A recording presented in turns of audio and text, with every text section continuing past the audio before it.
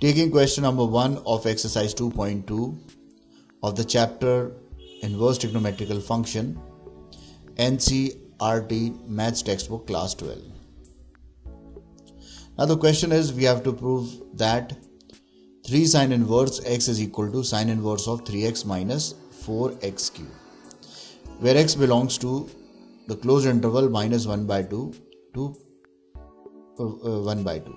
Okay, now this additional condition is given because this identity or this equation is only valid in this interval. If we are going to take the value of x other than this value which is given in the interval, then this equation will not be valid. Okay, now to prove this expression, we are going to take right hand side, because right hand side can be simplified whereas left hand side cannot be expanded. Okay, so to solve this, we are going to take right hand side, that is sin inverse of 3x minus 4x cube. Now to solve further, what I do, we assume that x is equal to sin theta. When I write x is equal to sin theta, so this also means that theta is equal to sin inverse of x.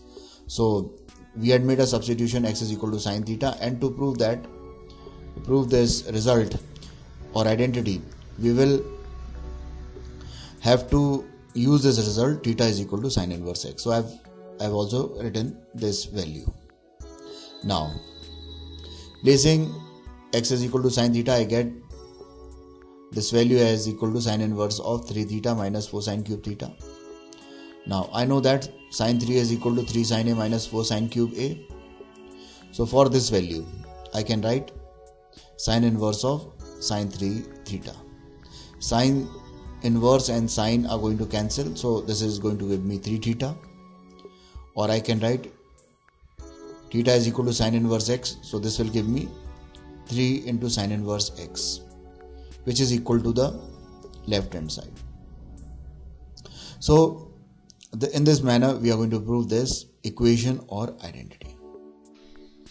Friends, thanks for watching my video. To watch more of these super videos and for the latest updates, subscribe and like the videos on these channels on YouTube, HSK Shiksha and Math Help by HSK. Thank you.